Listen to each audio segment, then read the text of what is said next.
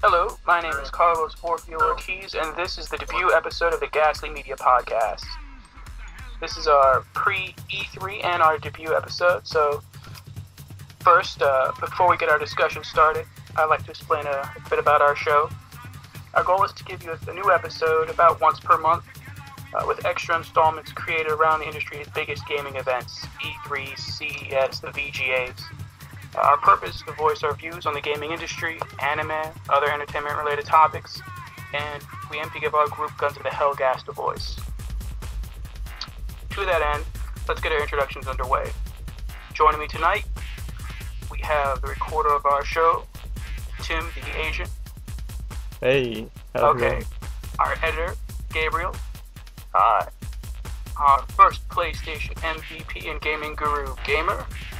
Heyo. And Trunks, the hardcore gamer and musical maestro.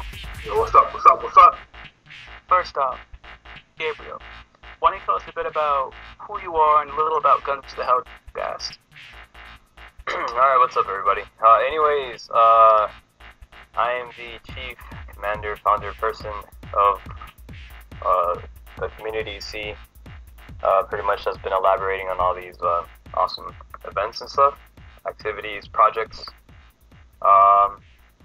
We've done a lot within these past years. We've been around, it's going to be our 5th year, pretty much operating as a group, so this is really exciting.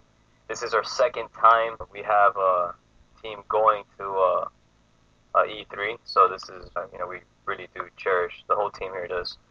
So being able to put together this community, it's definitely been something very, very meaningful. Definitely an awesome chapter, and still a lot more books ahead to be written. So, anyways, the point of this podcast would be a voice for Guns of the Hellgast. This is something that we want to try to get out there, where we can actually hear the community, take questions, reply back to them, get more involved, and at the same time, there's a lot of new stuff coming out this E3 2014, and we want to answer a lot of these questions. So, with that being said, we will be having Tim going this year over to E3, and he's going to be carrying those questions with him. And pretty much, he's going to be the astronaut for this journey. Last year, we were lucky enough to go. Nick and I were able to head over there, which is pretty awesome. So, Gamer 316 shoutouts. But yeah, anyways, that's it. I want to pass the torch. Cool. Gamer, how about you? Tell us a bit about yourself.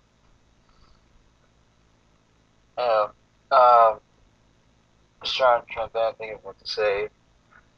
Basically, as I was introduced, I'm a player of PlayStation MVP. I've been an MVP for about 2 years, I believe. And, I've been on PlayStation ever since the PS1, late in the PS1 life cycle.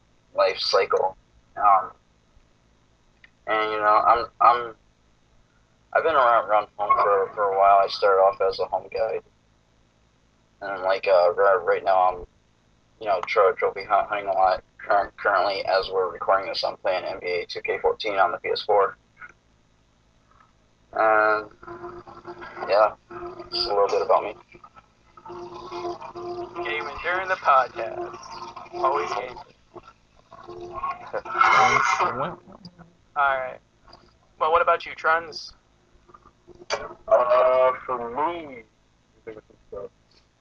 I'm a simple man. I don't really do much, but when I do it, I put 100% in all the time, 110% most of the time.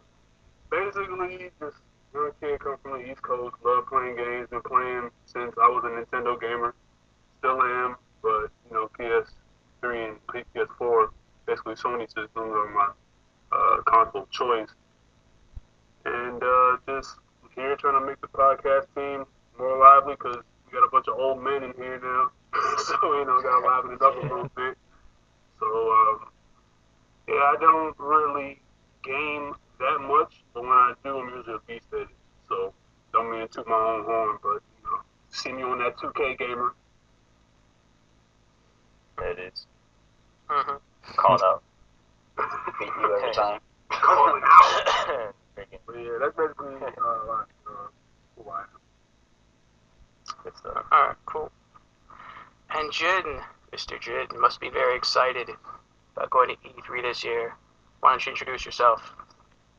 Hey, so I'm Jin, or Tim the Sexy Asian Man, and I will be going to E3 2014, which is awesome because, yay, I get to go to California, and I Wrap it get a up. week off work, and I get to run around there for a while, see what's going on, what else is happening in the gaming world. And let's see, a little bit about me, I guess. I started out playing games when I was a kid, and I played Mario and Link, and then from there I started playing Mortal Kombat, and played Metroid 3, and then I got a PS1 with the little flip screen deal. That was pretty cool. I got that, and I started playing Final Fantasy 8, and I really got into RPGs and stuff like that. And then I started playing some other FPS. I did play Call of Duty for a little while, and then I got bored of it and started playing Killzone 3 and Yeah. Anime Nights, where I actually started playing Killzone 3 because my friend Orga. So from there, I think I kind of branched out and had a bunch of ideas, and I was like, hey, I'm gonna do this. And they're like, okay, let's do that. So I did that for a while, and then I took over the editing and whatnot for Ghastly Studios, and I've been doing that for about a year or so. Good stuff. Maybe a little less than about 6 months, maybe. Yeah. And that's also writing articles on the website, which actually what helped me become an MVP. So, Oh. yeah. Nice. And that's where I am today. Congratulations on your MVP status, and congratulations on getting to go to E3 this year. Very good stuff. Thank you. Suns is already gone. Gamer's gone.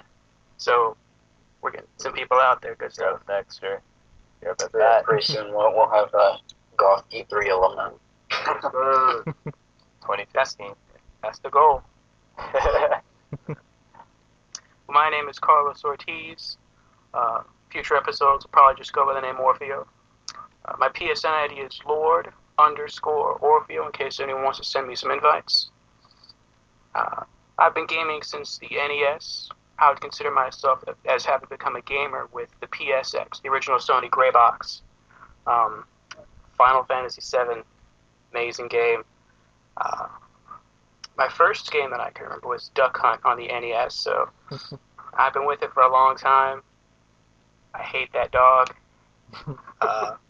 but I love the game. My favorite gaming genre is pure adventure, what I like to call pure adventure. Games that are equal parts mind candy and eye candy, like Myst or Eco. My favorite game series, Devil May Cry, Final Fantasy, Legacy of Kain, Monster Hunter. Being that we're called Guns of the Hellgas, that's the club we're all affiliated with.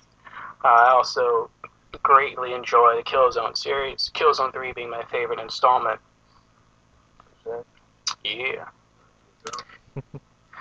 And we are all, as I said, members of Guns of the Hellgas. Great PlayStation Home community that goes beyond just PlayStation Home, but into organized game nights, podcasts, as we're recording this episode, our blog, find us at gunsofthehellgas.com. You'll find us through social media, Twitter, Instagram, Facebook.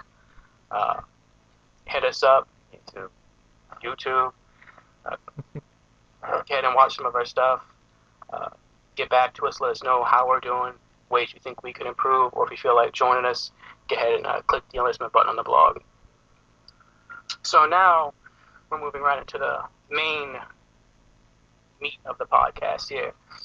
Since this is our pre-E3 episode, let's get to some E3 predictions. Now, we know first up from the schedule is going to be Microsoft's press conference. So, any ideas about what Microsoft is going to do to try and recuperate from last year's showing? TV. I guess VCR. I'll take this one first. Since I've been watching Microsoft a little closely these past few months, I expect Microsoft to come out and do what Microsoft does. And what Microsoft does is throw money at a bad situation. That's what they've been bred to do, that's what they've been trained to do, and that's what they've always done. When the Xbox wasn't doing so bad, they put out games. When the 360 started to fail at the end of the life cycle and not do as well as it should have finished up the life cycle strong enough, they threw out, some games for gold. Now, if you like those games, it's up to you, but they do throw money at it, but they need to. With this E3 conference, I predict that we see a Halo 5 Xbox One bundle, and I predict that we get 2 new IPs from Microsoft, and then maybe, if they're smart, they will lower Xbox Live Gold's price.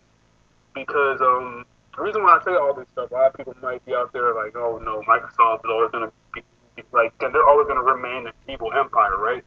I don't think so. I think Microsoft is in a transitional period. I think they're starting to smarten up. I don't think they turned over a new leaf. I just think they're starting to smarten up. And by that, I mean, when it comes to looking at the market, the sales that they've done on the Xbox One compared to the PlayStation 4, it's poor. And they're not used to, in the last, I think, 7 years, being almost a last place console. I think they are last place console right now. Someone can correct me on that. Yeah. And I think what they're going to do is they're going to start to just go out there on that E3 stage and they're going to give us the Halo 5 bundle with the Xbox One. That'll generate some sales and 2 new IPs, and hopefully they lower the price on Xbox Live Gold because they're in the transitional period. Like I said, they can get the gamers back. The people who switched over to PS4 because they were just so done with all the antics that Microsoft made them go through, the whole DRM, this is their chance to say, hey, look, we messed up, we effed up, we know, and we're here to correct it and give you all what you loved about Xbox 360. Now, there might be very few things that I love about the Xbox 360, but there were just absolute people who adored it. And if they can give them back that feeling with actual value for what they're buying, then I don't see how Microsoft comes out of this E3 without giving some substantial things to their audience.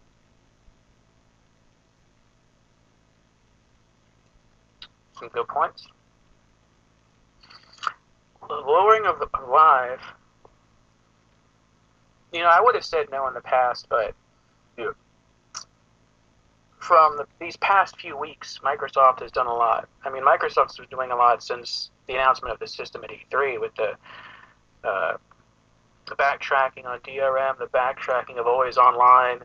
Now they've taken out video services from behind their paywall. Took off the Connect. Yeah, Took out They're the going Connect, the drop price. backpedaling. they lowered the price on the Xbox One. Mm-hmm. So it seems like they really are trying to match Sony part and parcel. I mean, Games of Gold, that's another example. So them dropping price to, say, maybe $50 a year to match PSN Plus's price, I can see that. The thing is, even by doing all of that, I mean, from a hardcore perspective, and I'll address the casual in a second, but from the hardcore perspective, yes, they're matching Sony. That is good. But you can't match Sony. You have to best Sony. Because Sony's already got that foothold. They've already got that larger install base. What are you going to do? If you want to, fight back, you're offering 2 games per month with games with gold. Sony's offering their 2 games. Go 3, go 4.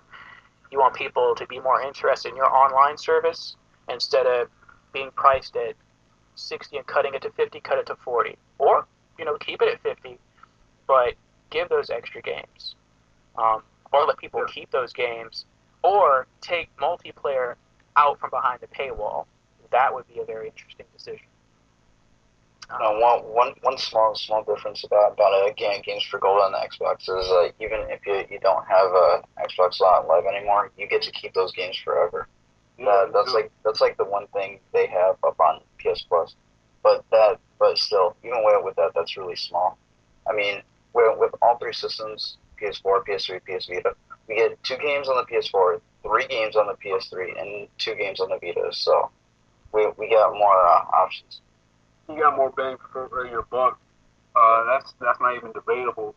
The thing that is plaguing games for gold right now that not a lot of people are talking about is just how old the games are. That's possibly like the biggest gripe I have with games for gold is the fact that the games are literally almost 5 years old. They're like going back to almost launch titles for the Xbox 360. And it's pretty alarming because for the PS4, we've had a game that was severely critiqued on there. A lot of people love Outlast. Severely loved game on the PC, and it came to PS4, and now we're getting the DLC on there, I think PS Plus as well. And that's a new game that just came out in 2013. I think it came out in March, I don't recall. But you see on the Xbox Live Games for Gold, they have Gears of War 1, not even Gears of War Judgment, but possibly the worst performing Gears of War that they've ever had. They give you Gears of War 1, which is in the freaking clearance bin in a GameStop. That's terrible. They're giving you Crackdown 1.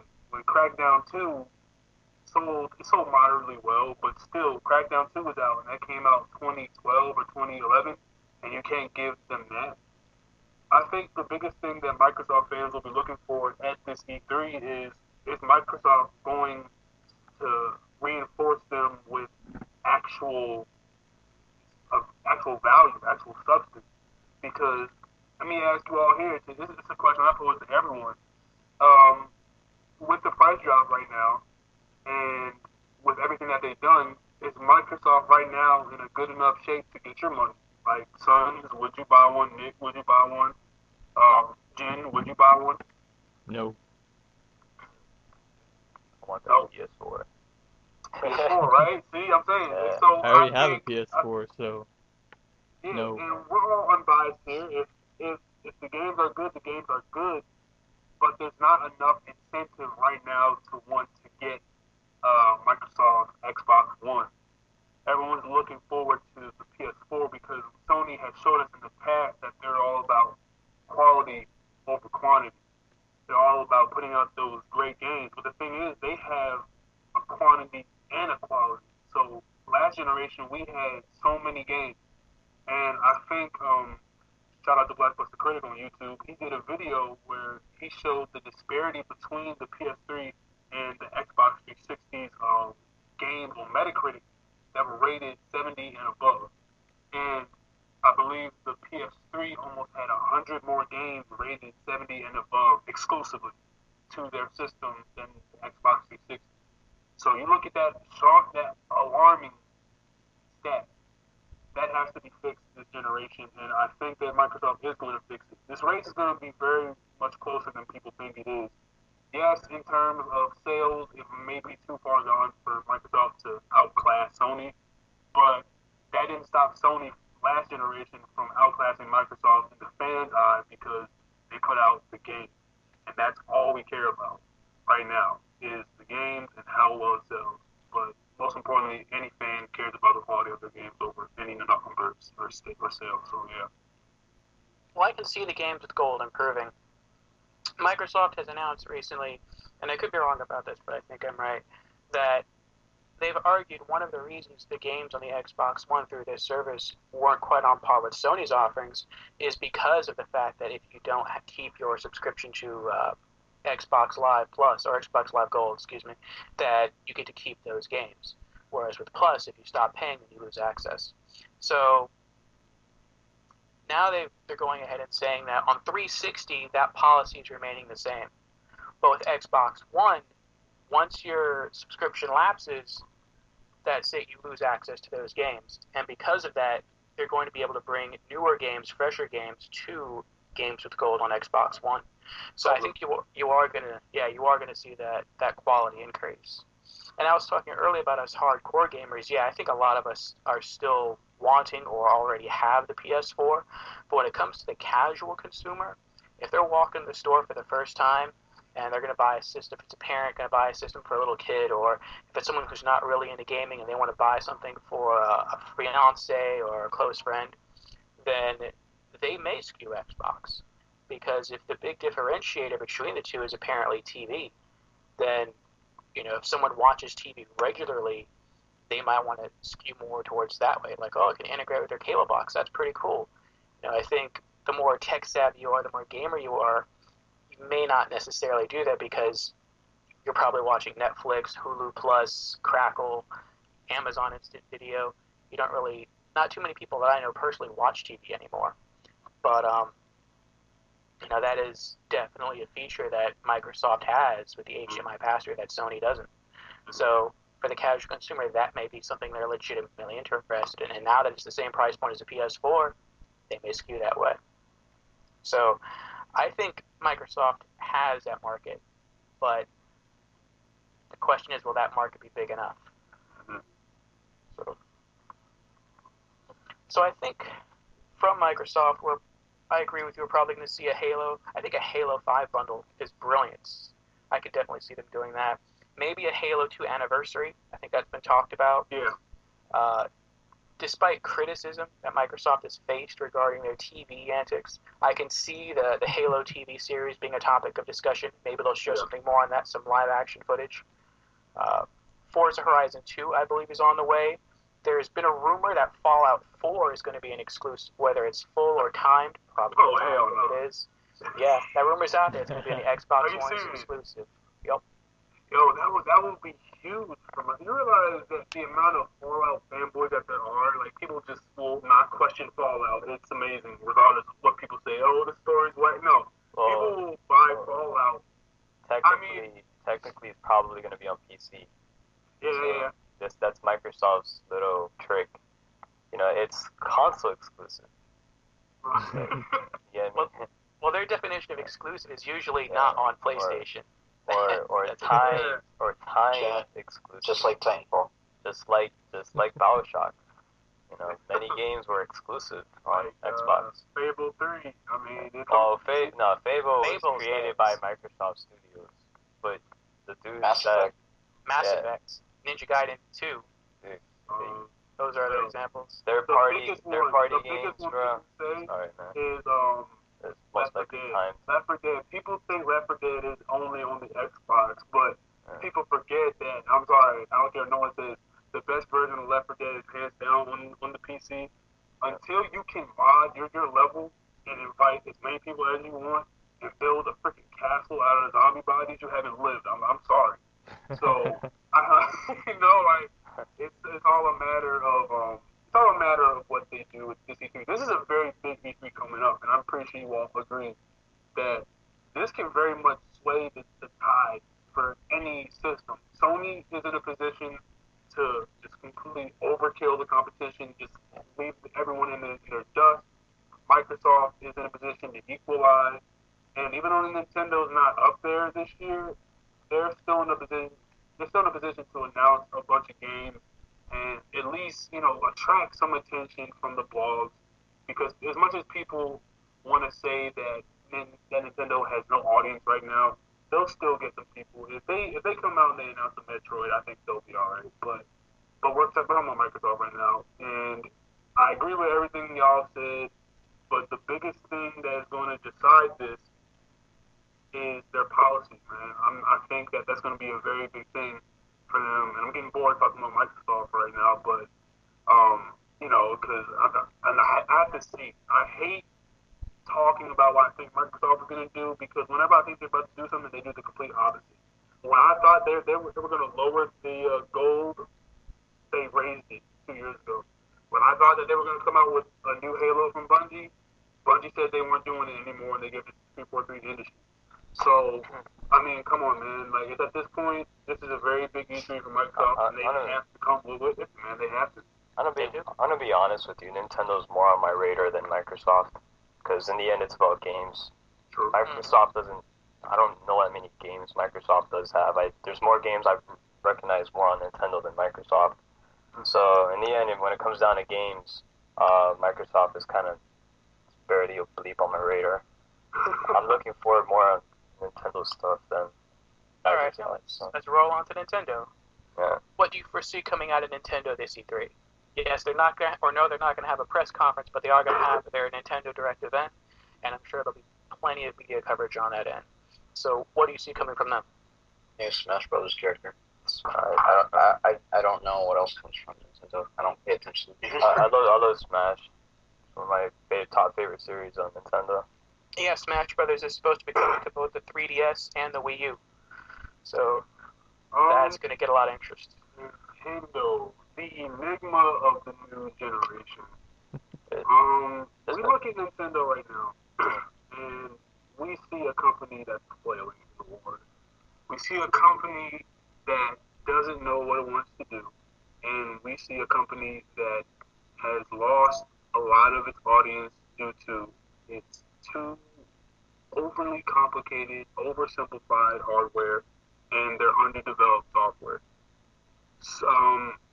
Nintendo, man, I'm looking forward to seeing what they do at their little floor show. I think they're gonna have like the whole floor covered, really. There's not gonna be that many other people out there because Nintendo is the biggest company out of any of those people on the floor. And what I expect for them to do and what I want for them to do is two different things. Because I've been watching Nintendo's conferences for the past few years, and one thing that is always a word that comes to mind with Nintendo is its inevitable unpredictability. And every year you think Nintendo's going to do the smart thing. You think they're going to come out and they're just going to do what every fan wants them to do. I mean, for God's sake, they came out at the VGAs with an announcement that freaking Cranky Kong is going to be a playable character on Donkey Kong Tropical Freeze. Like that was supposed to be the biggest news we've ever heard in our entire life. Like, oh, are you serious? Cranky Kong? No, that announcement is a joke. And any Nintendo fan who tells you that they were not mad at that is lying to themselves and needs to go convert to a new system because they're lying to themselves. I would have traded in my Wii U the next day if I had a Wii U and I saw that the Reginator, Reggie, I don't know the guy's last name, he went up there and was like, we have a new announcement to make to you. We are very proud to announce that the Cranky Kong is a playable character. No, bro, that's not a good announcement. On the main stage, the VGX Awards were the #1 most streamed event in 10 years online. That's a fact. And you come out there and you say Cranky Kong. So back to the E3. What I expect for them to do with E3 is two different things from what I want them to do. What I want them to do is I want them to go out there and give us a new Metroid. I want a new Star Fox. I want a new Smash Brothers characters. I want some new IP. I want them to announce a huge firmware update for the Wii U to update their online. I want them to regulate their policies on their children being online. I want them to regulate their policies for the adult online. But they won't do that. Nintendo will go out there. They'll give us their old faithful exclusives. They'll probably give us a new Mario Galaxy 3 if that hasn't already come out yet. I don't know if it has. They'll come out there. They'll give us, a new Luigi. Some more classic, Reginator type of stuff. They'll give us the 3DS specs, and they'll announce a few new games. And by new games, I mean basically the same character in each game. But I don't want them to do that. I want Nintendo to be successful because if Nintendo's successful, that pushes Sony to do their best. If Nintendo's flailing in the water, it's not good for the competition. I want Nintendo to go out there and kill it. I want them on their floor show to say, we're committed to our gamer, and we're going to try to bring in a new audience. They're too one-centered, and they were too underprepared for this new generation. And if you're wondering what I mean by underprepared, I mean when you look at the Wii was crazy successful. You couldn't see it in the store until maybe a year in. That's how freaking amazing the sales were for it. But that's because the technology was so new and so franchised for, so syndicatedly franchised for everyone out there who hadn't ever seen that technology. The masses had never seen motion control. Yes, I know everyone who might be a huge Sony fan thinks that, oh, Sony did that with the PSI. Yes, they did, but it wasn't as marketed. And Nintendo took advantage of Sony's misfortune, and they flipped numbers on it, and they made profit. But you look at the Wii U, it's a tablet. There's nothing separating it from the competition. The Wii had everything separating it from the competition. There was nothing out there that had motion controls. There was nothing out there that was just marketed. There's nothing out there who was supported by Oprah, Ellen, Jimmy Fallon, all those people were saying that this was the next big thing. And they had games for it. They weren't hardcore. A lot of them weren't, but they did have some that people could get behind. You had the Red Steel 2, the Red Steel, the whatchamacallit, the No More Heroes, all those games. So my prediction for Nintendo is I expect for Nintendo to mess up something. But I also expect for them to announce 2 new games. And I expect for the fans to be pretty lukewarm on what their conference is going to be. Even though they aren't having one, it's basically a conference because they're going to be live streaming it. So their Nintendo Direct floor show, I expect for them to have a pretty middle of the road conference. Dude, I don't know, man. That Nintendo Direct stuff, dude. Dude, it's almost like something created with fillers. It's all this, it's very cinematic, trying to make it, look like if it's some type of TV show or something. Dude, I don't know, man. Everything when I watch Nintendo Direct, it's all so staged. Everything there is staged. I don't know why they're doing that. I actually want to see the games being played live. If the game has a hiccup, I want to know about it. I understand if there's last E3, a bunch of games are freezing up. Yeah, it's because of dev kits and stuff. And a lot of those games are still working titles, they're still working on it. But, I don't know, I prefer see the actual progression of stuff. I like to see the, if there is something wrong with it, hey, I kind of want to know about it. Did you fix that yet? With Nintendo, it's nah, now everything's being staged, and it's you're only showing us what you want us to see. What are you hiding? What's going on? I don't know. It seems kind of shady. You got these companies who would actually go ahead, face on a live audience, demonstrating what they've been working on. This is the product that we want you to be interested in buying, and this is something that we want the consumer to be interested in investing in. Nintendo's not doing that. They're doing this TV show kind of thing, all staged. It's I don't know. It's you're releasing a lot of stuff, and you're trying to push the Wii U, but there's nothing on the Wii U. Nintendo dominates the handheld market. That's obvious, dude. And they've been doing it. Yeah, they've been doing it for the longest, the most experienced at that. And they're pretty solid at that. Mad props. But on their console market, dude, they're starving, dude. They're starving. And the consumers, and they keep pushing it that, yeah, dude, you want to buy this product, and now they don't even put it on stage anymore, live. Now it's it's kind of like this staged show. Hey, you might be interested in this. And they have all this scripted stuff they're playing, and it's dude, I don't know. Last E3, yeah, Nintendo was on the floor, but they didn't have any press conference. I saw a lot of stuff. Mainly the things I was seeing was pretty much handheld games and HD remakes. But there's nothing that I'm seeing for the Wii U that would want me to invest into the console itself. I'm more into the I'm more interested in like the handheld stuff. But even then, like the handheld stuff is made very casual. Like I'm already, dude, I mean, it was cool when I was a kid growing up. I loved it. But as I got older, I wanted something more competitive. Smash Brothers is awesome, but now they're dumbing down, they're slowing down Smash Brothers to make it more appealing to a younger audience, and they're listening more to the younger fan base. And the thing is that, as we play games, we get better. We want something more challenging. I mean, Melee, Super Smash Brothers Melee was like one of the best. It was fast. It was fast paced. It had all that. I mean, it was definitely one of those games that you can go back to. It's a release title and everything. You can go back to it. Dude, that game was spot on. I loved it. But now it's like, I don't know, man.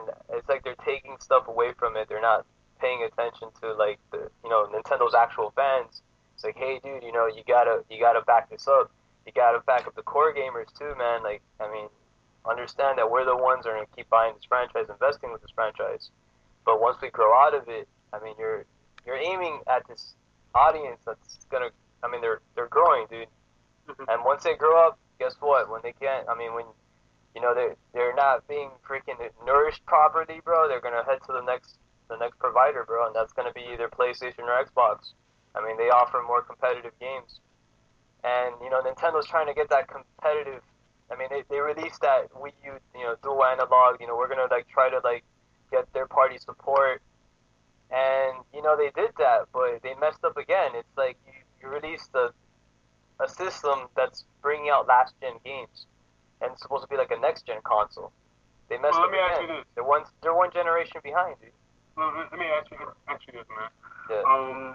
What would Nintendo need to do? Let's say that next month you got $1,000 to do anything that you want with gaming. What would Nintendo need to do for Sons of Hell game to say, you know what, man, shit, I have to buy one. This is not even it's not even a debate. I have to get a Wii U. What would they have to do for someone who says they've grown out of what Nintendo's offering? How would they be able to bring you back in? I mean, number one, like I can't stand when like companies try to force things on you. Like when they try to force a peripheral on you, that's one of the main reasons why I didn't support the Wii. When they tried to push that Wiimote, I was like, nah, dude. Honestly, it's cute and all. It's yeah, motion control gaming, but when you're forcing that peripheral on people, I mean, you know what? I was closed-minded to it. I tried the PS Move. The PS Move, and in the end, worked pretty well. But overall, I still want the gamepad. And the thing with the Wii U is that you got this big tablet thing. I use the Wii U, bro. Like I picked that thing up and I was like, dude, what is this? Like it's a lunch tray, dude. I don't know what I'm supposed to do with this thing. Like, honestly, bro, I don't know, man. Nintendo always does that. They always release like the worst, the most awkward controllers ever. They started it ever since like what Sony left them, and they went up to make the PlayStation back in Super Nintendo era, and then when Nintendo went ahead and made their first system without Sony was the N64. They came out with a ridiculous controller with 3 handlebars and shit. You're like, dude, how you hold this? But yeah, like I don't know, man. It's just like it all started there, dude. GameCube's controller was alright. That was alright. You can see Nintendo was all like, oh damn, Sony was pretty smart with that dual analog thing. Let's kind of like sneak in an extra analog, but not call it. Let's call it a Steve stick. Let's not really make it look like an analog. And then later on, they just kind of like phased it in, and like, yeah, now we got dual analog. Yeah, Nintendo's too proud, bro. They got that samurai proudness going on, and that's something sometimes that companies get stubborn with, and they gotta listen to the consumers, bro, and just like listen to the changing times. Yeah, you know what? That's a really good point, man, because I think what me and Orchid were talking about a few days ago was the fact that Nintendo is like that cool uncle who you only like seeing certain holidays. Like, he comes to the party and he'll tell you a few jokes, and you're like, oh, this was great seeing you, and then you go back to hanging out with your friends who are younger, and that's the equivalent to me wanting to play a Nintendo game. I only want to play it if it's like convenient for me.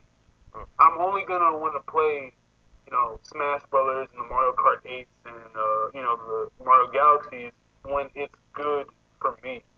I'm not really going out actively searching for Nintendo games and Nintendo systems and the Nintendo experience overall because they haven't put themselves in a position where the youth and the people who have grown up can coexist.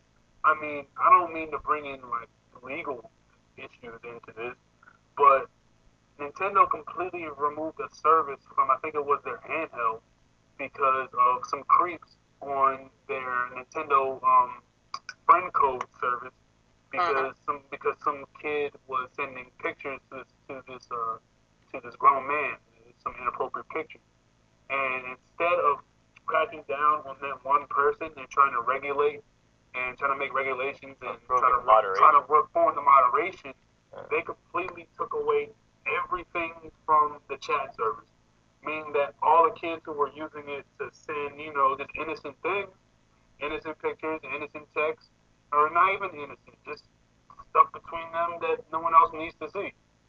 They were having a fun time until this one creep messed it up for everybody. However, you wouldn't hear about that happening. Well, I'm not gonna say you wouldn't hear about it, but Microsoft or Sony would not have handled that situation like Nintendo did. Nintendo is way too proud, I think, like Son said. And this E3 conference is going to be huge for them. And it's not even a conference; it's a freaking direct. But you know what I'm saying. When it comes to what they're doing right now, there's nothing on their system, and there's nothing about their system that is so enthralling and so captivating that people are going to want to say, "Oh my God, I have to go out and buy a Wii U." I'll tell you what they can do though. This is the Tomatron stimulus package for Nintendo. Here's the 5 things they have to do. The 5 things that Nintendo has to do. Number one, they have to come out with a better marketing strategy that is geared towards both the youth and the adults. They have to find a way to bring in the family experience along with the adults. They cannot keep catering to these children and expect for everyone and third-party developers to want to jump on board. That's not going to happen. It won't happen. I guarantee you it will not happen. So that's number one. They have to come out with a campaign that says, "Hey, we're still young, but we have adjusted to the adults, the people who want to get the mature games, the people who want to kick back sometimes and just play a bloody shooter." I don't think they'll ever go that far to just release M-rated games, exclusively to Nintendo. But I think we can get some T-rated games, some heavy, games that people can actually enjoy. Like not so much like a Killzone, but I can see us getting an Uncharted type of game on the Wii U if they do what I say. My second one, they have to come out with new IPs and new characters. They have to do this. They have to. They cannot. They cannot not keep doing it. Nintendo every year, Sony and Microsoft, they come out and they announce at least one new IP every conference. I don't care where it's at. It could be Gamescom, SE, whatever it is. They will come out and they will say, "Hey, we have a game coming out, and this is the name of it." Nintendo, every conference, every direct, every time they're on camera and the world is watching them, they say the 3 words that we're tired of hearing: Mario, Pokemon, Wii U Sports. That's it. Those are the 3 things they only ever announce. Anything that's related to Mario, anything that's related to Pokemon, and anything that's related to Wii U Sports. That's the only thing they talk about. So It's so juvenile and it's so plain, it's so predictable. They have to switch it up. Give me a new character, man. Give me a new game. Give me a new IP where I'm like, yo, that actually looks pretty sweet. Like, yo, that actually looks pretty dope. If Bayonetta 2 comes out on Wii U, which I think it is still, and it does really good, all right, it's coming out. So if it does good numbers and it pushes weight on there, they have to come out with a new IP, and they should already be developing new ones right now because Mario is only going to take it so far until we go from hearing, oh shit, it's Mario, to, it's Mario again. The only thing Nintendo has going for them is the nostalgia market. And, I mean, because third party is terrible on Nintendo. Like, Nintendo has... that's why, it's like, that's why third parties, like, they don't gamble releasing any of their games on the Wii U or any Nintendo, I mean, unless it's a handheld. But the console itself... Actually, something I'm kind of excited to see more of is by Koei Tecmo, that what was it, Legend of Zelda Hyrule Warrior. I mean, I'm a huge Dynasty Warriors fan, so it's like I'd love to see how that game turns out. Yeah, I mean, it's a third-party developer, but they're going to be using, like, first-party, like, names. It's going to be the Hyrule universe, which is the Zelda universe, and, you know, but in Dynasty Warrior format, which is that's going to be, it's an open world. I mean, that's pretty sick. I don't know, I think that's pretty awesome. But you're going to be using the names. Again, it's going to be Zelda game, you know, but it's going to be played differently this time, Dynasty Warrior fashion. That's great. But, you know, there's some things with Nintendo. Nintendo's one of the oldest games, still right now, today, like, they're still operating, you know, continue making systems. They're the oldest one right now. And, I mean, they've been out since, I mean, they've competed side by side with the Atari. And, you know, seeing them out so long, you know, their audience that they had, I mean, they're much older, dude. It's a pretty old audience. And they have a new audience, too. And that's the thing that Nintendo's been happening. They've been having a huge problem, which is this huge identity thing. It's like, all right, do we cater to our old fans that stuck with us since the old days, or do we cater to the new incoming fans? You know, they wanna still feed the new fans. You know, they want to create a place for the newer audience, the younger audience, which is good. I think that's very important. I mean, too, when the day I get kids, bro, I'm getting them Nintendo stuff. You know, I mean, I grew up on Nintendo myself. I loved it. I had an amazing childhood because of it. You know, and, you know, keep that formula. But the thing is, for the type of people who want to stay, like, you know, hardcore, like, dude, me, when I get into something, I stay dedicated to it. I commit myself. But the thing is, like, I only go as far as I'm allowed to, until it's like, yeah, like, I can't play this anymore. You know, like, dude, I am not, this is not keeping me interested.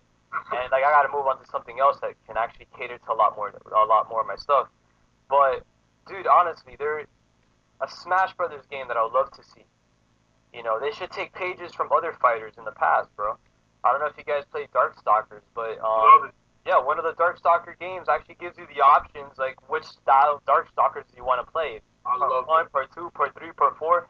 And they should do that with Smash Brothers. They should take pages with that. And, like, you know, it's like, yeah, people complain about, like, the whole new Smash Brothers being, you know, too slow, for, you know, catering to the younger audience. Well, they should make an option just like Darkstalkers did, where you can play as, you know, the configuration out of Smash Brothers Melee. You know, so the people that grew up on that, you know, with that fast-paced, more competitive gameplay, they can go ahead and experience that on the newer game. You know, Smash. That would be amazing, but, you know, it's like Nintendo's, like, really hard-headed, very stubborn. They're like, no, this is how we should do things. This is how we see it. You know, this is how people are going to play our They're too old school. I think that's the vibe that everyone has, man. It's just like, it contradicts it, though, because old school gaming was extremely, like, challenging. Dude, go back onto old Nintendo consoles. Dude, they were extremely challenging games. They weren't that really, like, I mean, pick up games, like, really old games, like, and try them out, dude. It's not like today, like, dude, like, you know, you would try to beat the whole game with just 3 lives, and you have to beat the whole game with that. Like, nowadays, it's like unlimited continues, and all. It's made so casual that, like, you fall asleep playing it, dude. It doesn't keep you interested. It doesn't keep that awareness. There's no challenge on there. You know, nowadays, like, and this is going to all the, you know, not just Nintendo. This is going to PlayStation. This is going to Xbox. Games are becoming way too, like, casual. And, you know, even when you put on the hardest settings, it's like, dude, this is normal difficulty. It's like, but I mean, I understand though. When you pick up a PS Vita and you pick up a 3DS, it's like a Fisher Price toy. Tonka toy. Tonka toy compared to like a freaking Vulcan Star Trek generator. It's like it's that bad. And there's an audience for both of them. obviously. But I think the best analogy I can give to Nintendo is Nintendo's still doing the robot, and and Sony and Microsoft are doing the new dance. It's that simple.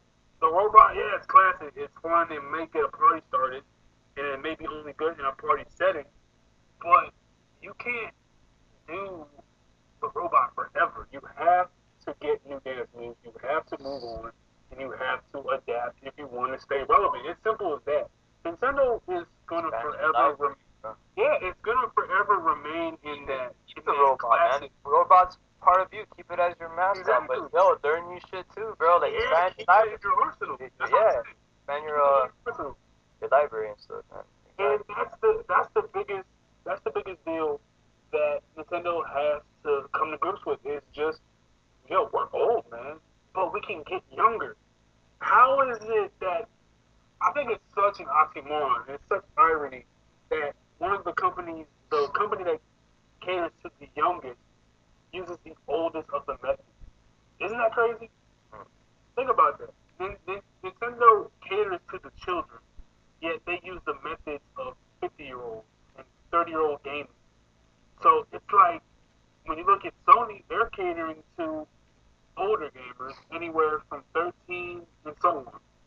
With Nintendo, they're catering from 5 to 15.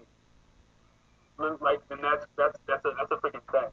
Anybody who says, "Oh no, there's still games," yes, there are games that are hardcore for the Wii and the Wii U. Yes, there are, but there aren't enough, and the marketing is evident that that's not their goal.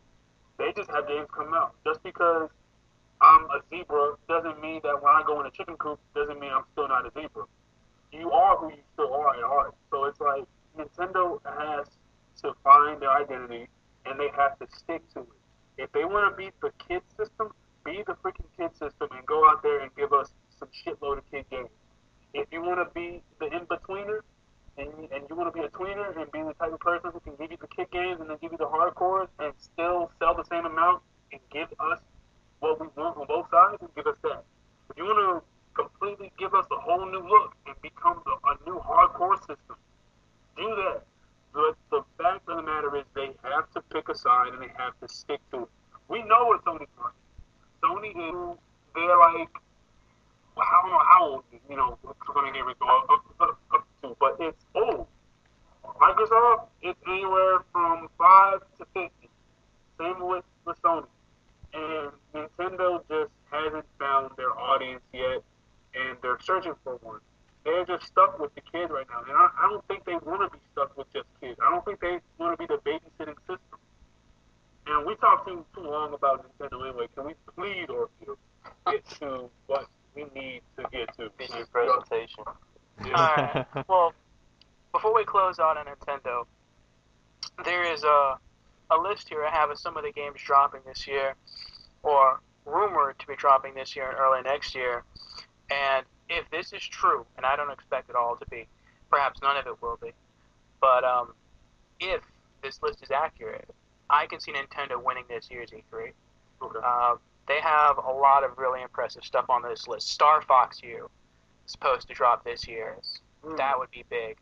Of course, the Hyrule Warriors, which is the hack and slash game that we were talking about, that's supposed to drop this year. That looks like a lot of fun from the footage I've seen. Bayonetta 2 is supposed to drop this year. That's a slightly more mature game than they're used to having. And the first game did okay, but it's nice to see a more mature hack and slash action game like that on their system. There's Yarn Yoshi, which is supposed to be coming out this year.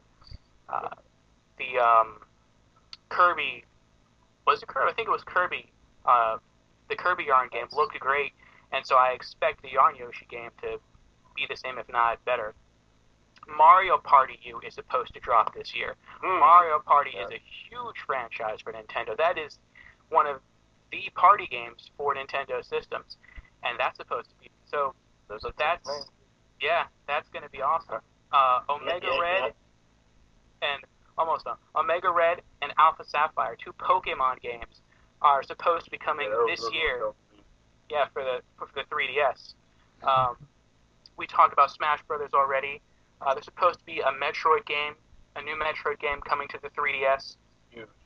There's also supposed to be a new Legend of Zelda game coming next year. They're supposed to be showing that at this E3. So that's going to be crazy, and I think that's supposed to be for the Wii U. And finally, there's something called Pocket Fighters, which is a Pokemon exclusive fighting game. So that's supposed to be dropping next year as well. So Pocket Fighters, wasn't there already a title name like that before? Something. No, Pocket Monsters was the original name, but Pocket Fighters, I was like on the Neo Geo Pocket. It was like Street Fighter characters. I don't know if you guys remember that Pocket Fighter. I believe you're right, but that could I just like the name. That could just be like a temporary title until they think of something else. Probably. I'm thinking of Also, I think you left out Xenoblade. Yes, and Xenoblade as well. Thank you. Yeah. So if even half that list is accurate, dang, like what exclusives are Microsoft and Sony going to bring? Yeah, Nintendo's. Alright, I mean, that looks pretty before we healthy move on, can I please state the obvious that people are forgetting? Nintendo is supposed to be doing this. We're acting like this is like a huge. Oh my goodness! All these games. It's been out for a year. It's supposed to have these games out. They should have these games out last year. Dude, what? Wii U came out what? 2011, 2010? Early 2012. I don't know when it came out. Early 2012, I believe so. So it's like, I'm sorry, I love Nintendo, but I'm not gonna get hyped and be like, oh, they're gonna do the most. No, because they're supposed to be doing this. That's like me having been on the track for 2 hours and then people getting hyped because I just finished my mile. No, I've been on there for 2 hours. I'm supposed to be done.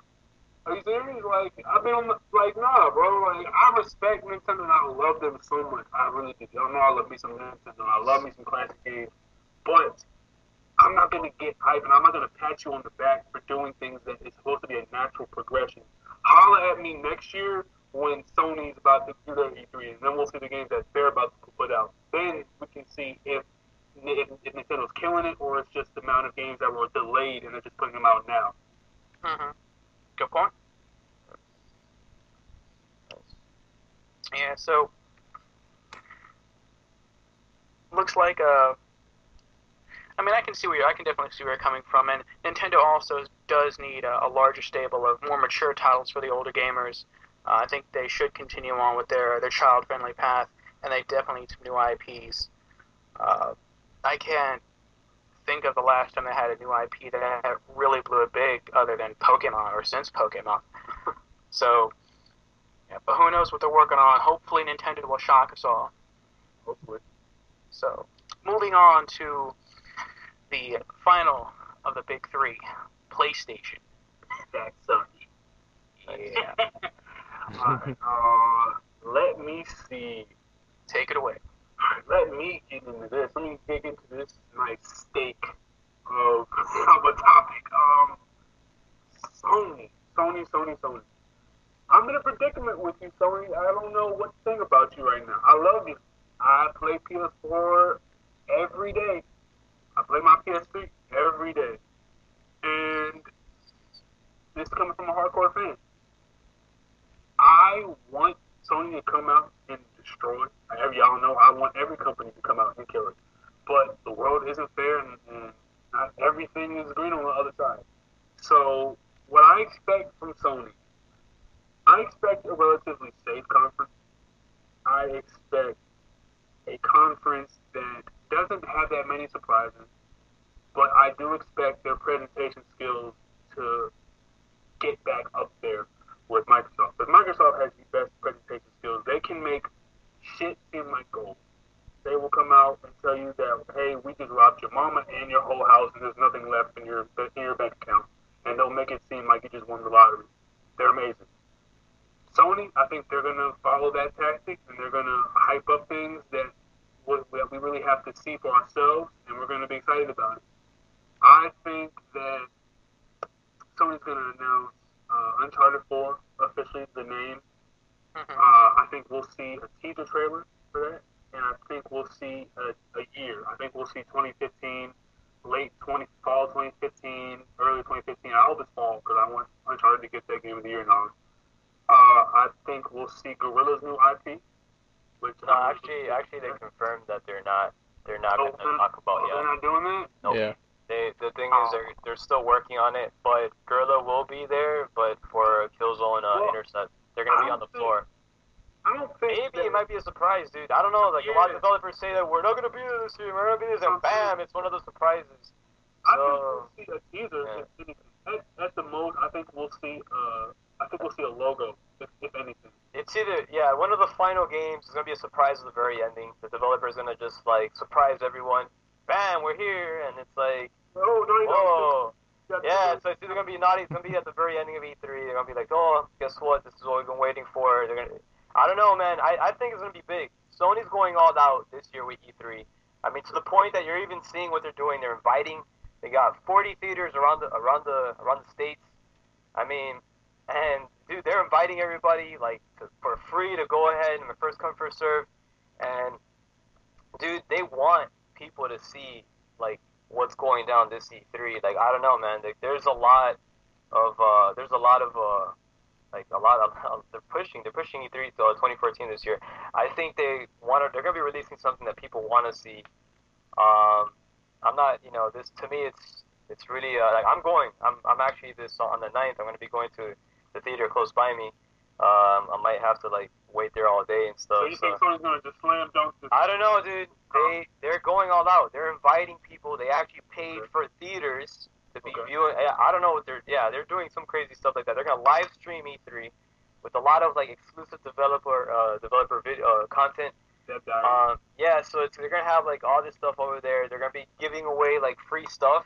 I'm thinking it's gonna be like codes, probably digital codes to the audience. Maybe a free year plus or something. I don't know. But they said you're gonna be getting some something. I don't know what it is. Well, I have no idea. From what we saw in their statement, they said that this is gonna be our biggest E3 yet, and this is gonna be our most exciting E3 we've had in a long time. Now, one thing I always take into consideration is you can only take about 50% of what these companies say for real. Yeah. Because Microsoft said the exact same thing last year. They said, oh, we're going to come out and we're going to destroy. And we got the freaking DRM.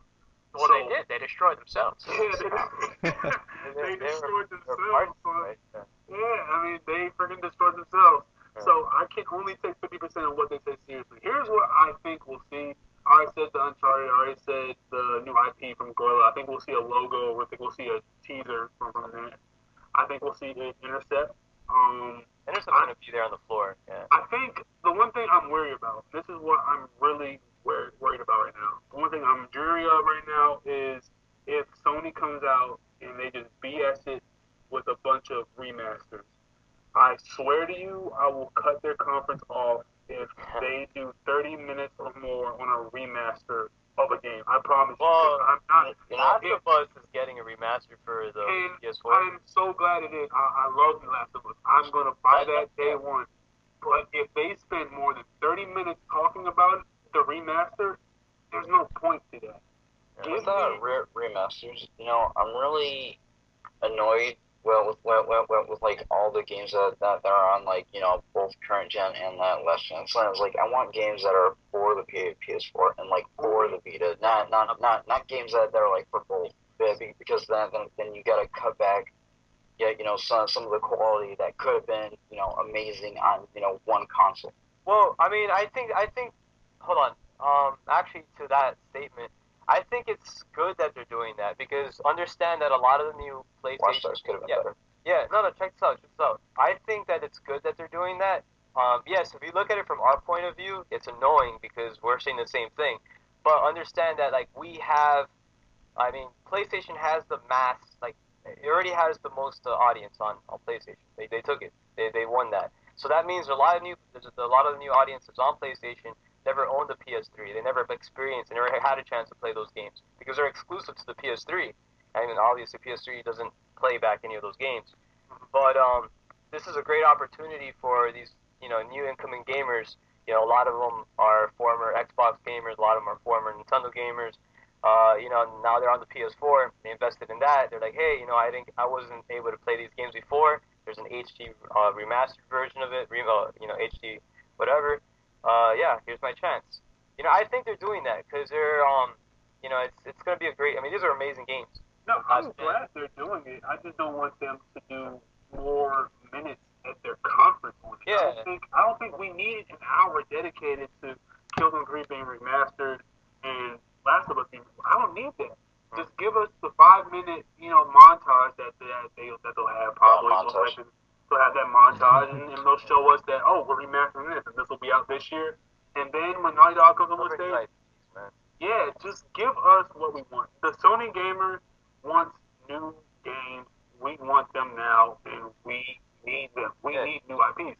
And I think Sony's going to have a good conference. I just think they're going to play it safe because from what we started out with a month ago, son, and Gamer and Orchid and Jen, you remember how they were talking about, hey, we're going to have God of War 4, we're going to have Last of Us 2, we're going to have Uncharted 4. All these games that had everyone going crazy. But then we started to actually think for a second and was like, Sony wouldn't announce all these games pre E3. They would only announce the developers. So obviously a lot of this is BS. So what I think we're going to see, I already said the Uncharted, I already said the new IP, I already said the remasters. I think we're going to see that. But I also think the one thing that you all or might be interested in, especially you, son, is the PS Vita and PS4 bundle.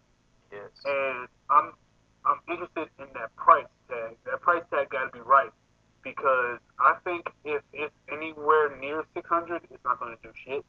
But I think if it's, I said it. If it's 490, 499, 500, I think it'll be good.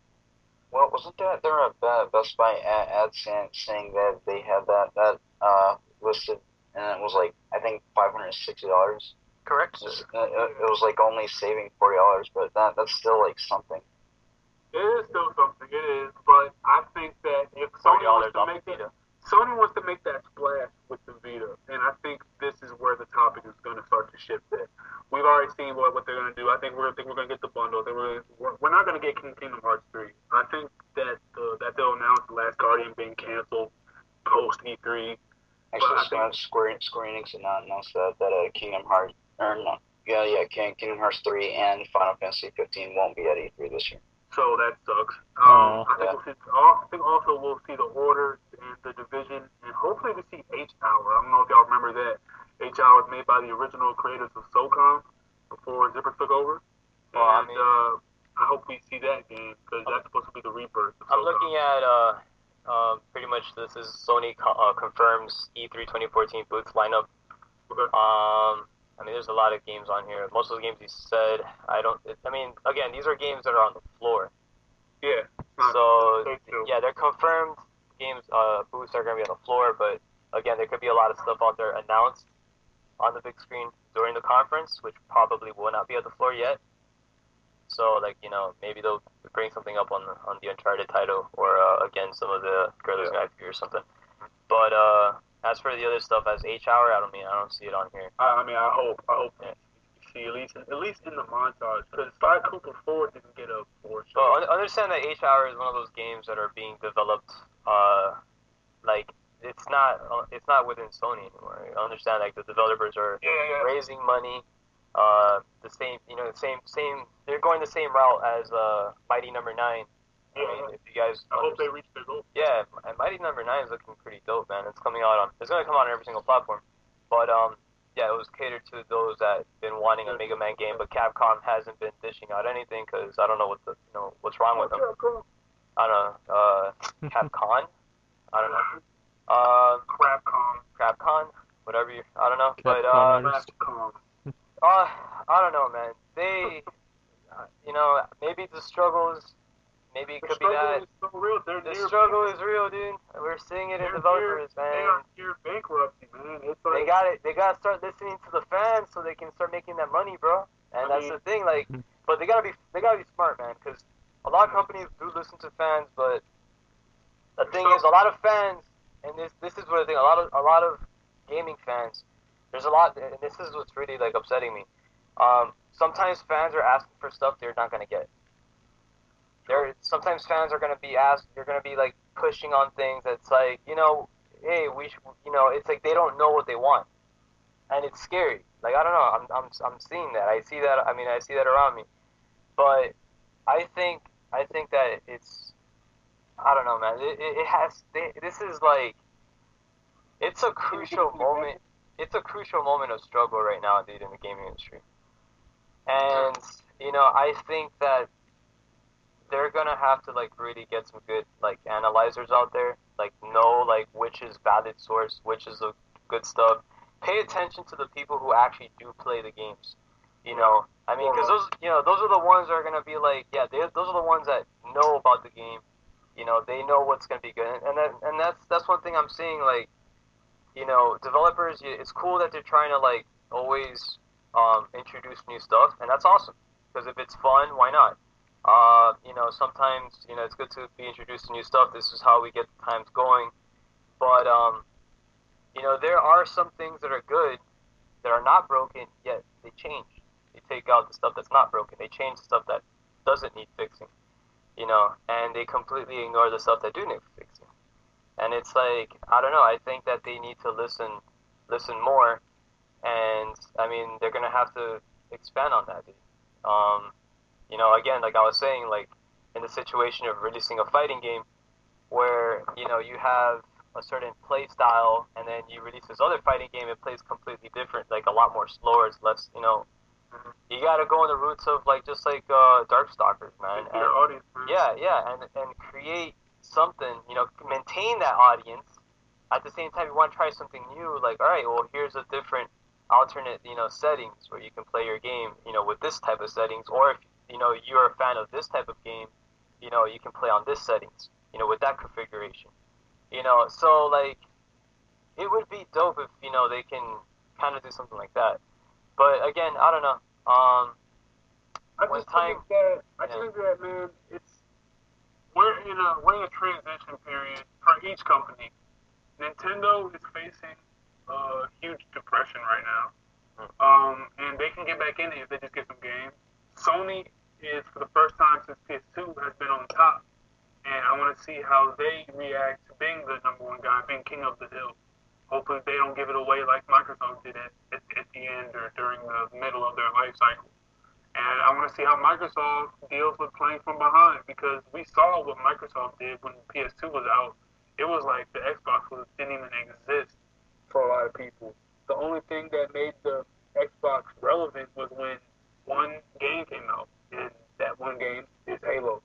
And with Sony, man, I want to kind of shift the conversation back to them, because we kind of got away from them. But I see what Sandro's saying. That's a great point. I want to talk about something that I think Sony has to talk about this year, and they need to revitalize it, and that's the PS Vita.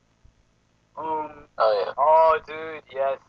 There's Are some stuff that scared me, man. Some stuff that scared me with the Vita. And I mean, I remember one guy asked, "It's like, yo, are we expecting any more AAA games on the Vita, like such as, like, Uncharted, Golden Abyss, Killzone, Mercenary, I mean, those type of, like, really, like, power hitters, Gravity Rush and stuff like that." And they're saying that, I noticed they've been focusing more on indie devs for the Vita. And I was like, all right, cool, you're giving indie devs a chance, but I mean, I'm seriously thinking that PlayStation has some big plans for the Vita. And this is what I'm thinking. PlayStation Now. PlayStation Now is going to be a service that is going to be covering all Sony products. I'm hoping. I mean, if it does, if it lands on every single product, it could be huge for them. yeah. I mean, this is a streaming service like Netflix, right? But with games. All right. I mean, with the remote play on the PS4, it's like I've tried to play. What was it? I tried playing NBA 2K14, and it's trash. I really do not like it. I tried Assassin's Creed 4, and so I was like, that's playable. It's enjoyable. Blah blah blah. But like my main issue with it is that there's a lot of fun input lag. That's the main issue I have with it. Yeah. I mean, that's what you're gonna get when it comes to streaming, and that's kind of like, I don't know. Maybe again, this is test phase. I mean, well, PlayStation Now has been in beta since, like, I believe December of last year. Or no, I don't know. It's been in beta for a while though. Are we able to talk about this then? Or? Yeah. Yeah, a lot of It's people coming. are getting invites to the beta. It's like, Yeah, the beta's just out. Is open beta yet? Or? Yeah. not open beta, but like I believe a whole bunch of more people are gonna be invited during E3. Okay, so hopefully, yeah. I mean, yeah. Hopefully we're not saying anything that's. I think PS Now, No. if y'all are Okay. to talk about it, I think PS Now is going to be huge for the Vita if it is done correctly. But the price has, again, that price has to be right, man. If it's an extension of PS Plus and it matches the price, I don't see it doing shit. Here's what my perfect price for PS Now would be. For an entire year, $30. I think $30 per year. That was steal. I think that's Yeah, a steal. I don't know, man. That's a good, no, I know what I'm saying, but this is my ideal price. Yeah. Here's what I'm saying. Hear me out. 12 months, $30 per year. You get a certain amount of games for it. They're not going to give you every title available because Rockstar is not going to sign off on them giving you GTA 5. I don't think Guerrilla's going to sign off on giving them Mercenaries 2, 3, 1. I don't think they're going to give you all that. I think they're going to give you just like PS Plus, but in a grander scale, where it's picked from the library of games that are available rather than each month you only get one. I think we'll see Uncharted 3 since that's given out free. I think we'll see Bioshock Infinite, all the games that have come out for PS Plus on every one of them. I think we'll see those. And on top of that, I think we'll get a few new games, like, I think we'll get a Watch Dogs trial or something, maybe. But the biggest thing I want to talk about really is, for those of you who have Vita, and for people who don't, what do you all feel has to be done for the Vita to make it prominent enough to not be laughed at when you say in the same sentence as the 3DS? Because right now, when you say, "Oh, I love my Vita," people will be like, "Oh, that's cool, bro." But if you say, "Oh, I love my Pokemon on my 3DS," people will be like, "Yeah, man, yeah, it's cool, cool game." It's not even a matter of, "Oh man, you do it's that Vita." It's like, "Oh, you have a Vita, cool." But for some reason, 3DS, when you say, "Oh, I have a 3DS, man, I love my games," I'm like, "Yeah, man, it's a good system, I like it." Rather than, it should be the other way around if we're thinking about technology. But like I said before, Nintendo's put themselves in a position. Now, it isn't exactly fair because Nintendo's been in the handheld game way before Sony. But if Sony can capture a third of the success of the 3DS, or at least the Nintendo DS, which I think is the best-selling handheld of all time, if they can get a third of that, I think they're good. They don't have to match Nintendo bar for bar. They can't. It's impossible. They will not. There are too many people who love Pokemon. Sony does not have a title that is universally loved and recognized as Pokemon. They just don't. They're working on it. They're trying to get there. Yeah, and I think they're going to get. I think that what they have to do with this. Coming out with the new Invisibles for Vita. Yeah. That's going to be on the show for E3 this year. Invisibles, what's it called? Alliance? Just Invisibles 2. Invisibles, I don't know. It's kind of like a. It's kind of like a type of, I guess you would say, Pokemon-ish. I don't think it's going to be a. I have no idea, man. I've yet to play it. I mean, the characters are kind of neat. Invisibles is more of a, like, you scan these little things into the game and you battle them. They have monsters. that's use cool. AR technology and stuff. But like, to me, that's really cool. That's some really cool it's stuff. gonna be E3 this year, a new one. That's actually really good technology. I'm looking at it. I've seen this for a long time. PlayStation's doing their part. Yeah. They've been doing their part. They're releasing these games. They got these games that would, fall under that type of genre, which is, I guess the type of like monster type of collecting game. RPG style. But they do release the games. Some things though, like I feel that the Vita is not really a kid's market device because, like you said earlier, the 3DS is like a Tonka toy or like a play school Fisher toy, Price. Fisher Price, yeah. And then you got the Vita, which is like this type of like an expensive, a very expensive like type of like cell phone, I guess, or whatever.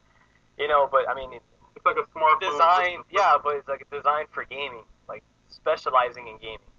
You know, so like, you know, you got which one are you gonna give to a kid?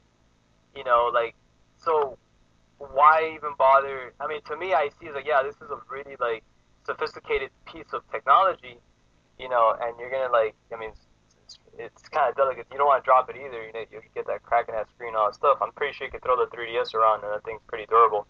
Um, but yeah, like, you know, this type of stuff parents don't buy for the kids. You know, like this is more of a device that is an adult will buy. Because I'm gonna tell you right now, the stuff that the Vita does, it's more appealing to an adult. I mean, you have a lot of, you got a lot of internet like apps you can actually put on it. Yeah, really good games. and I mean, it's solely designed on gaming. You know, this thing and social media itself. It is a portable PlayStation network, which is one of the greatest gaming networks right now. You know, and you know, on a handheld device, which is pretty, that's pretty amazing. I can go on there, instant message people. I can go ahead and do cross game chat. I can do things I can't do on the PS3, on the Vita, which is extremely impressive. And while I'm gaming, I get little pop-ups. Oh, so and so users online. Oh, you got invited to a party chat. Stuff like that, which I only would experience on a console. I can experience it on a handheld, and I think that's great. The network alone is to me one of the strongest selling points for a Vita. A lot of people don't even have games on the Vita; they buy it just to keep in contact with people on the network. And for me, it's I don't know, dude. It's been something seriously handy device to take with me everywhere I go. My top favorite game on there is Killzone Mercenary, as well as I love Gravity Rush. I'm looking forward to part 2, and Project Diva is always an awesome game. So you like your Vita? I seriously do. I enjoy. I get a lot of hours. Okay. Yeah, I get a lot of hours out of my Vita. And So you're in the minority of the people who sees the need for the Vita. You're in the minority, but it's okay because you like it. I'm not discrediting if you like it. I mean, it fits. Well, It fits what. It It fits fits what what I'm you wanna asking. Yeah, it fits what I want to do because, like, I mean, I own. I own the Nintendo handheld before, and it's like, yeah, these are all right, but then it limits you, and it's like, okay, you're capped over here with the Vita. I feel I have a bit more freedom. I'm able to do things that I'm not able to do on a Nintendo handheld. I mean, again, to me, like, I'm all about social. Like, social network to me is really important. I love communication. I love hanging out with friends. To me, the joy of gaming with friends is more valuable than just, I mean, but that's just the type of gamer that I am. I'm a social gamer. There's a lot of other gamers out there who, I mean, they're like hermit crabs, man. They just play them RPGs like to themselves. They don't want nobody bothering them. You got the other gamers that just want to play for fun. For me, I love competitive. I love playing as a team. I love working as a team. To me, that's yeah, dude. I'm a social. I mean, yeah, like I'm a Pac-Man. I think the perfect analogy for most gamers when it comes to a PS Vita versus a 3DS, a 3DS is a simple car, but you have a lot of places to go It's reliable. in that car. It's all reliable, but you have a lot of places to go to where you can go in that car. You're a person with a lot of places to go. With the Vita, in terms of gaming library, it's a high-tech car, has all this shit on it that everyone would want. The GPS has everything, but you really don't have that many places to go. So why are you driving this huge car? That's Exactly. what people, I think, are using the analogy for it. It's more of it's like a really nice car, but you don't have anywhere to go really. You only have to go to home, school, and your job. That's it. On the 3DS, you can go on field trips, you can go on road trips, you can go to parties, all these different places because the game library is much wider. Whether you like the game is a completely different story. Well, I would say the locations of the areas that you go to on the simple car are probably like Burger King and probably like McDonald's playpens and stuff.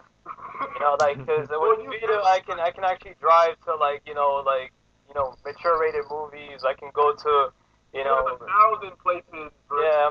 I mean I don't know. I'm able to go places where I'm not able to with the Nintendo. So it's like Well, let me speak on that. Yeah. Like 1,000 playpens versus like 5 mature movies that are really good. That's what I think. So you go, you go to either go to the movies or you go to like, Burger King and shit. So But it's I like, think Some people like that though. yeah, but I think what people are forgetting is, and let me get this point out. I'll let Orfeo go. I think what people are trying to say is that with the Vita, no one is doubting the technology, and no one is getting down on what it can do. The necessity of having it and the appeal of having a Vita isn't there for most gamers. It's a niche within a niche, and I completely love the technology. I've never once said that the Vita has inferior technology. I've never once said that it doesn't have potential because it does. What it does not have right now is the commitment from the company known as Sony, and it does not have the games to back up a price tag from the launch that big. It didn't have it. It had a mediocre Call of Duty game. There's but one thing I agree with you on that, dude. Sony needs to focus and really like I love Killzone Mercenary because it pushes what the Vita does. It pushes the capability. I mean, Gorilla Cambridge, shout out to you guys. Absolutely love you as developers. You guys, I mean, you brought a console experience to a handheld, right? And I want to see more of that.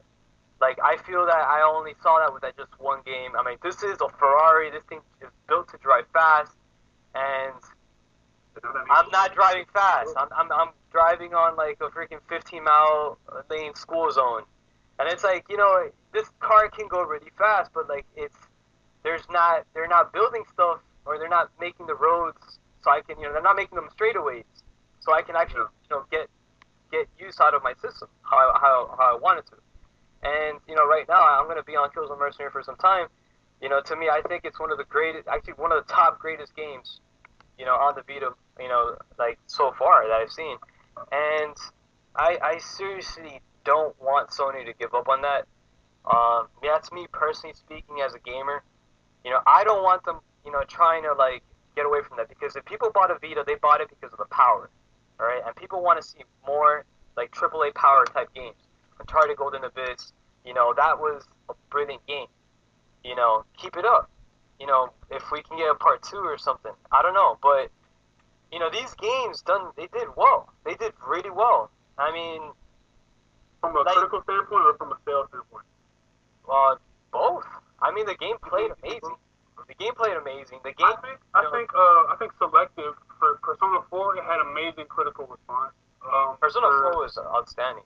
For Killzone Mercenary, critical, and I think it had some pretty good sales on it. It didn't do amazing, but it did moderately good enough to get a sequel done. It sold enough the quota.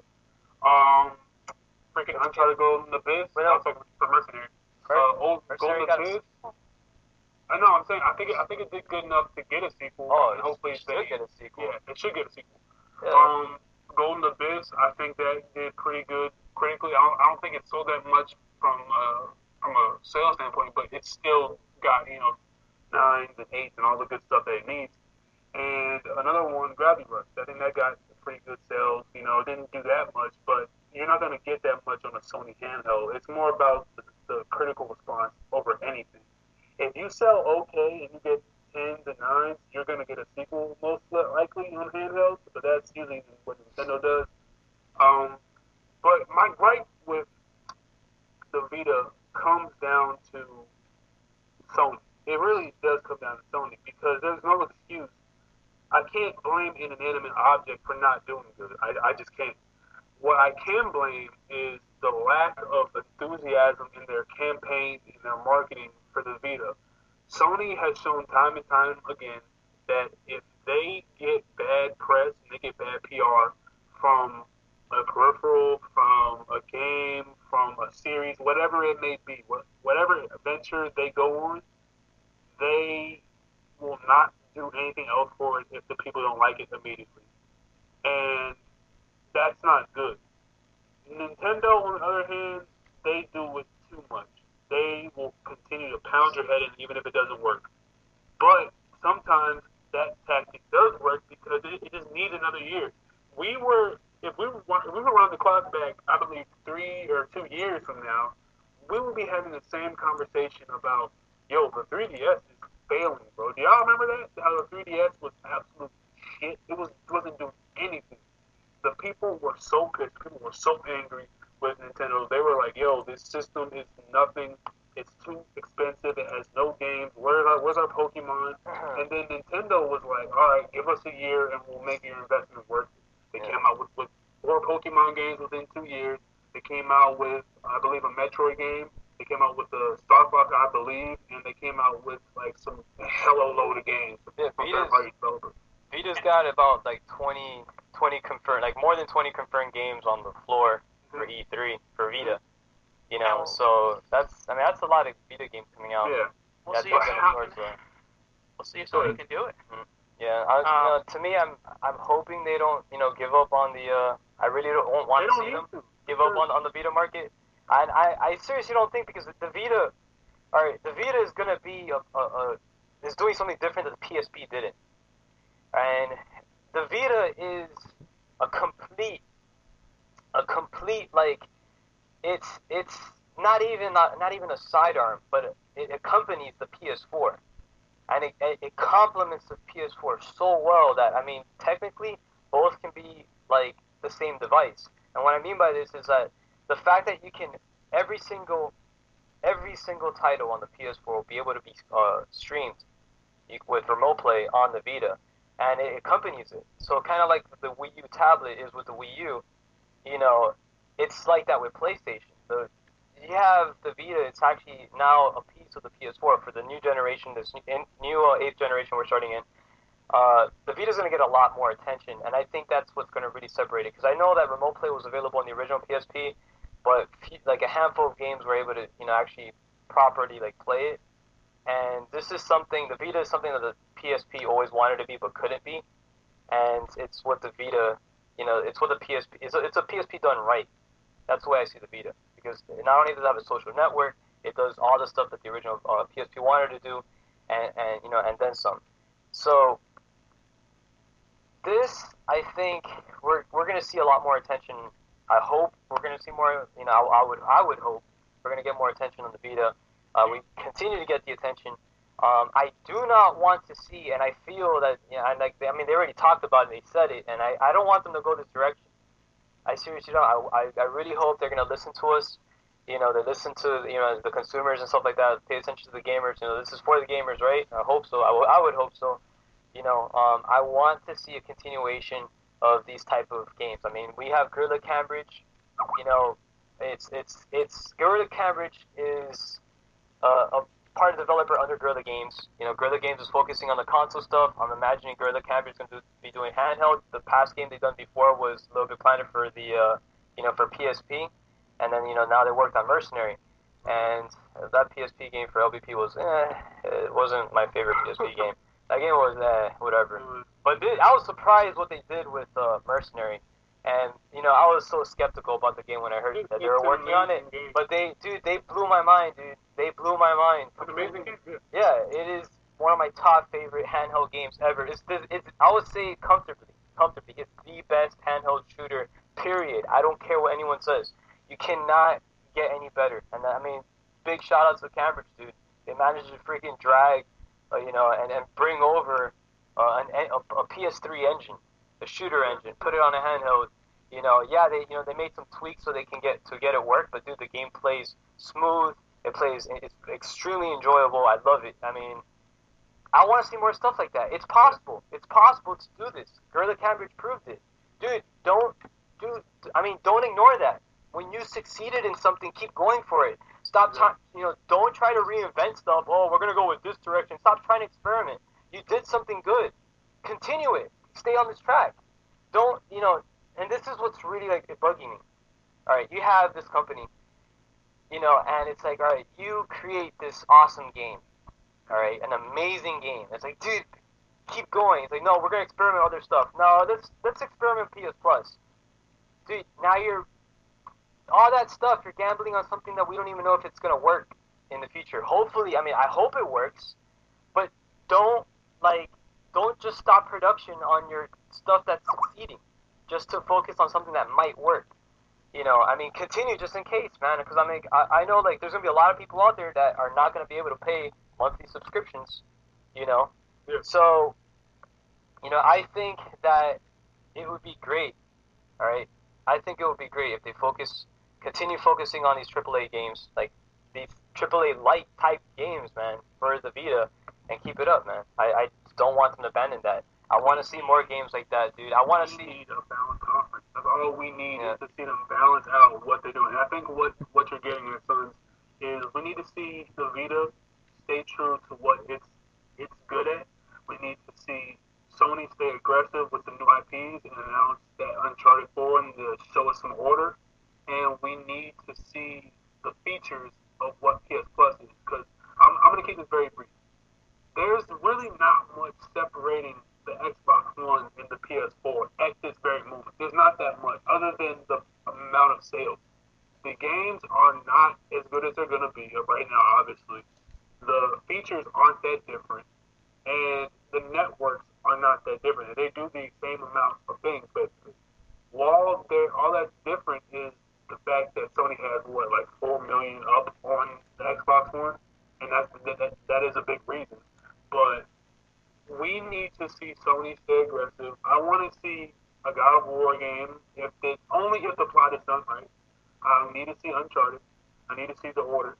I hope Drive Club comes out with some innovative gameplay. I need new games that are going to be innovative. That's the number one thing in 2014 in Infinity that I need to see from games nowadays. I don't see enough innovation. I see the same story rehashed on every first-person shooter. The squad of people left behind, they have to dog it out one-on-one with all these different people. It's so unbelievable. I'm tired of the same fighting game with the same, finishing moves. Oh, you rip some guy's head off. Oh, so freaking original. I'm tired of the same racers doing the same things. Turbo, that's great. Can you give me something new? Give me a slow-mo mode. Give me some new angles. Give me some new graphics. I need innovation, and I need it now because I am about to just throw a fit if I see one FPS game do the same amount of story that every other FPS has done. I'm getting tired of them. I need new games, and Sony has continued to give me innovation. Naughty Dog, you're the best studio right now. I'm looking forward to seeing you. And I think Orfeo wants to pose a question to us from what I'm saying. Orfeo, you want to tell us something? That I do. Well,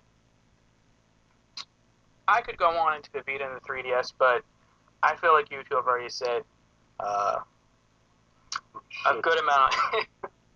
Yeah, a good amount on that topic. I still got more to say. I have no doubt turn that into a topic for another day. Yeah. But and when that happens, it will happen. I'll speak on it. But getting back to the press conferences, like out of the three, and I'll get to the question very shortly. I'll keep this brief.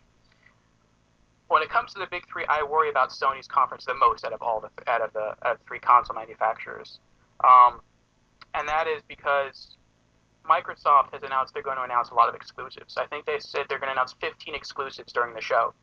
Whether that's all timed, whether it's all true exclusives, who knows? Whether it might also be on PC, no one knows. But they're going to bring the games, and that's going to be impressive. As well. With Nintendo, their rumored list is hella impressive. We don't know if it's, again, completely accurate. It's probably not. But if even half the list is accurate, amazing show. They may very well win E3, despite them not having an actual conference. With Sony, I don't know. Last year, arguably, they won, not necessarily based upon what they showed, but because of how horrible Microsoft did. Because the majority of their applause came from, hey, we're going to not do what Microsoft is doing. We're not going to screw you over. And that's what gave them a huge applause, along with the price, which, yes, it was a good price, but it was especially good because it undercut the competition, their biggest competition, by $100. So this E3, Microsoft isn't going to drop that ball again. So Sony's going to have to rely on what they have. And from what I hear, a lot of their stuff is getting pushed back, which is similar to Microsoft. A lot of their announcements are going to be mostly for next year. Some of it's going to be this year. Some of their stuff has already been leaked, like Project Beast. That looks like maybe a Demon's Souls 2 coming. That's good, but it's a niche title. I don't know. I feel like I don't know enough, or enough hasn't been leaked from Sony to really be like, I think they got a good conference coming up. I'm eager to see it. I'm eager to see Microsoft's. I'm eager to see Nintendo's. And I can't wait for Monday and also Tuesday, since that's when Nintendo's going to show their thing. I can't wait for those days to roll around. So who do you think is going to win this E3? Who do you think is going to come out and either dominate or at least eke out a victory over the other two? That's a good question. That is a tough question, bro. That's a hard question. Because the thing, it's like, yeah, you got. Charles, you go first, bro. You go. Hold on, all right. I kind of think that that's a tough question. Mostly because we're PlayStation fans, and like as how Orpheus spoke of it, sounds like from like what we heard, that there isn't much coming from Sony, and sounds like something we didn't talk about yet. Yeah, is the Project Morpheus that they announced back at CES. Yes. It's like I think a lot of Sony stage time will go to PlayStation Now and Project Morpheus. But like if they were to win, they'd have to like really shock us like with a lot of games. But like as of right now, I kind of think Microsoft may have the upper hand. Microsoft's gonna probably have to run double time to make up for a lot of lost my prediction stuff. So for who wins E3. There's two types of winning at E3, and no one ever does that. I'm not gonna take the diplomatic way out. I'm gonna just say what they are. You win from the fan standpoint, and you win from the sales standpoint. There's a difference. Just because your fans are happy doesn't mean that you're gonna go out and sell 10 million, systems. And just because that you sell a lot doesn't mean that your fans are happy. From who wins E3 overall, it's so hard betting against Sony. It's like the Miami Heat right now. I can't bet against them. But I'm gonna say Microsoft wins. And I'm gonna say Microsoft wins only because of this reason. Because they're behind and they're desperate. they're gonna go try hard. And they have a new guy who is a complete tryhard, and he wants to win. And I respect it. Sony fans are gonna win regardless because we're gonna get our games. But from a standpoint of showmanship, the people who are gonna be on the stage, the amount of games that we'll see, the amount of surprises, and the amount of awe factor, the shock and awe that we'll see, I think we'll get it from Microsoft. And in order of who wins, I think it's Microsoft, Sony, Nintendo. I think that's the way it's going to go. I think Sony comes in a close second, but I think that Microsoft is just going to announce that one thing or those 5 games or those amount of games that are just going to have people like, yo, this shit is going to be crazy. I have to get an Xbox One. So I'm rolling with Microsoft this E3, but I'll tell you right now, I will not be completely surprised if they come out and just dud. They just come out and just lay a goose egg and just don't do shit. But I'm picking them. Sony's going to still have a good conference. Nintendo's going to have a good direct. But from a complete package, the showmanship, the people who are presenting it, the games, the shock and awe, I think it goes to Microsoft. I think they definitely get it. So 2 for Microsoft. What about you, Sons? All right. Going on the try-hard factor, let's see. Microsoft is going to have to do the try-hard mode. They're going to have to because it's like they did so bad last year. I think they were the... I don't know which one was worse. Nintendo for not having a conference and the Cranky Kong thing, or, Microsoft and... I don't know, dude. Bro, you're going to have both going to be trying. I don't know. It's really hard to tell, but... if I had to pick one, I think don't think Sony's not gonna go try hard mode either, bro. You see that campaign they're doing? They're seriously marketing E3 more than anything else, dude. They're the only one out of the 3 that actually bought out theaters so they can invite people for free to witness, I guess, the humiliation of something. It could be themselves, or it could be the other companies. I don't know. They want people to see this. They're going out of the way so people don't miss this. And, I never seen this before from any other company.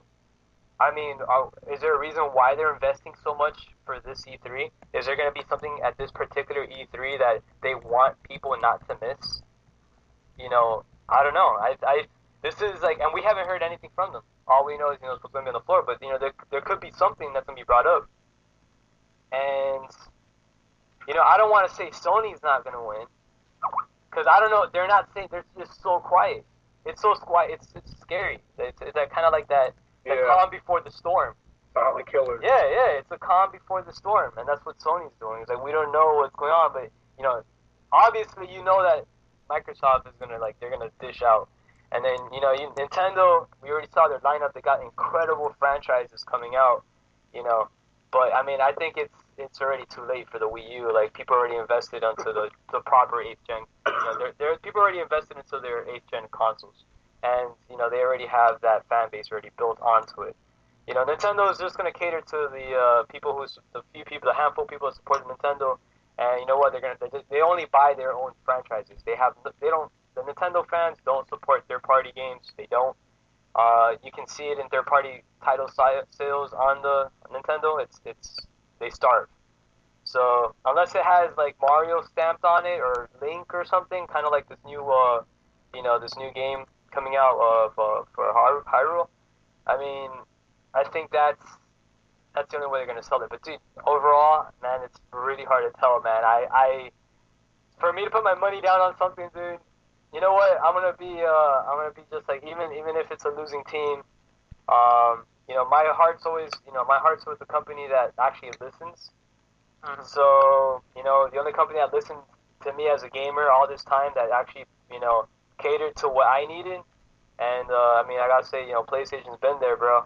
So, hey, I only go to the company that actually provides, bro. They don't provide the stuff they don't provide the games, and sorry, man, I'm not gonna be there, dude. And they're gonna try to make me use some type of peripheral I don't want. I'm glad PlayStation goes that, it's an option for me to use it. I don't like being forced to use a camera, to use my device. But, honestly, bro, I can't, man. I know I can't pick a overall winner, but for me, my support is with PlayStation. I hope they do good, because that's a system I'm planning on getting. I haven't gotten a PS4 yet, but hopefully, so far I'm liking a lot what's on the PlayStation so far, and I look forward to seeing what's gonna be announced at C3. All right. So you're back in PlayStation, okay? I'm back in PlayStation. What about you, Jin? Me, I don't really know who's actually going to win, but I'm siding with PlayStation because I really like their PS4. It's a really great system and all that, and some of the stuff that I actually want to play comes out on there, and I'm really interested in the Vita right now and the PlayStation camera, because after I get my TV back up and running, then I plan on buying a camera and messing with all the alternate reality stuff they have on there, which is really cool, and I'm probably going to buy a Vita whenever I get back from E3, because they've already got at least 4 or 5 games on there that I want to play, and they're coming out with a lot more games, so I have to go with Sony. Okay. So it looks like it's half Microsoft, half PlayStation.